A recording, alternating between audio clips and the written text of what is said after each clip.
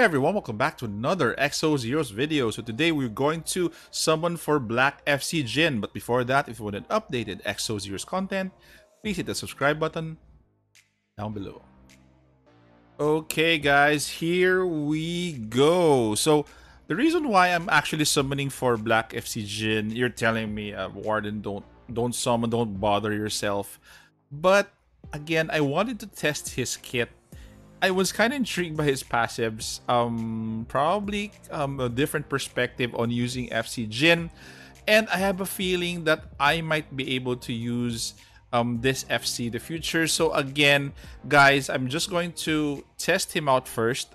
He's a Black Fate core, of course, and usually we do get copies of Black Fate cores, but for this one, just only one copy is what I need. So hopefully I could summon him now and exit early so that I could probably test him, give you feedback on how to use him. So without further ado, let's start with the summoning session.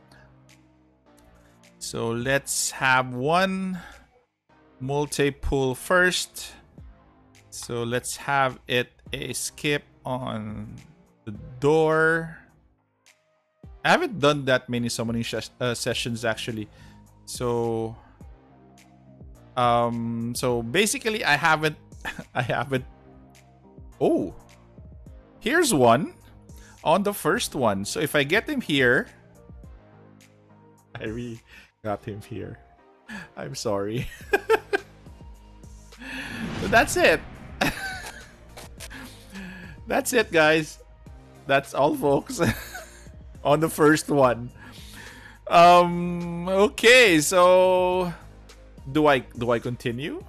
Let's see who I got first. Okay, the first pull. So is it worth for me to continue? I'm not sure at this point. I'm actually speechless. I don't know what to do anymore.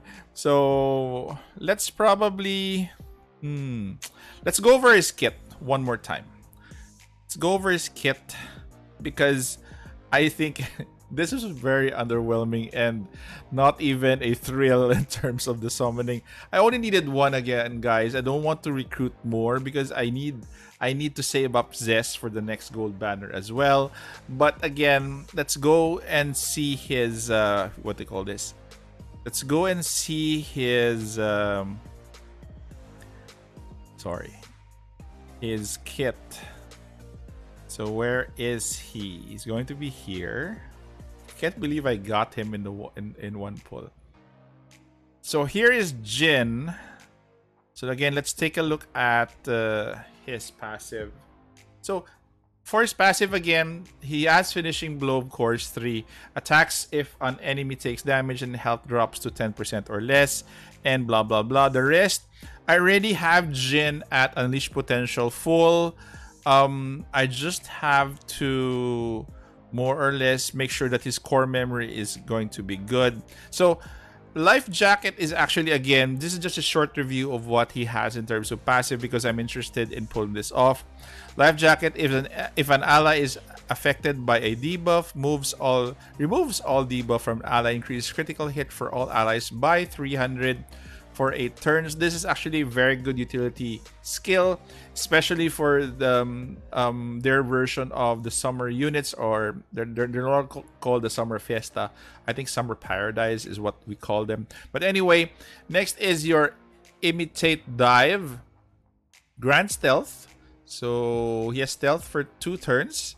So he actually, I think, has higher dodge for this one, and increases own attack for 10% for each mana on self upon reviving. Okay, so again, this reviving portion, there are 2 people, or there are 2 heroes that can help him with this one. So you have Legger, because she is with Storage Republic. I'm actually building her as well, but primarily she can be used with Luna, paired with Luna, of course. But again, if you don't have Luna and if you have Legger, this can be triggered by Legger. So this is actually good as well. Increases on attack. after he was revived. Then the last one, which is actually very good, which I'm keen on pairing him with Janai. So surfing, it's a debuff when an ally besides self attacks a charmed enemy, attacks one of the targets together and decreases the target's attack speed by 30. So this is very utility, and again, with my Janai that has been increased in terms of charm, this will actually be very interesting to pull off.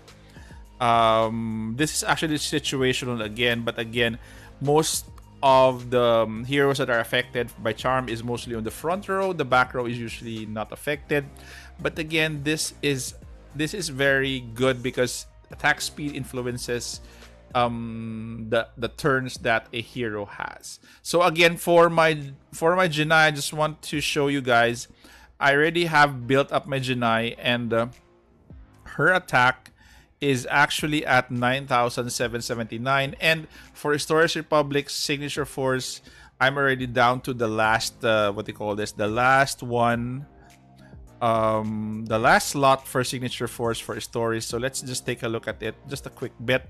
So here, so more or less this is it. I'm just waiting for a copy of Janai to put here, but again, for FC Jinn to be able to function well, especially competitive for PvP, sorry, not that one, Fate Core, his core memory has to be what they call this, has to be on the fives. So do I have a friend here who has 5? So no, so only 3. So again, so there you have it. So again, you have to work on your core memory for FC Jinn to be competitive. So again, signature force and core memory is crucial. So far, I have a lot of people here who got him. But again, at this point, probably at the end of the week, I might decide to pull for him additional copies. But as of now, guys, I'm pretty much happy to get at least a one and done for him. I'm sorry I didn't showcase that much of FC Jinn, but rest assured, guys, in my other future videos, I'll do other summon videos, especially for gold fated units. Anyway, guys, if you have reached the end of this short video, please consider subscribing. Also, please click that bell icon, put a like to this video, and thank you, guys. Stay safe. This is the Warden, and I'm out of here.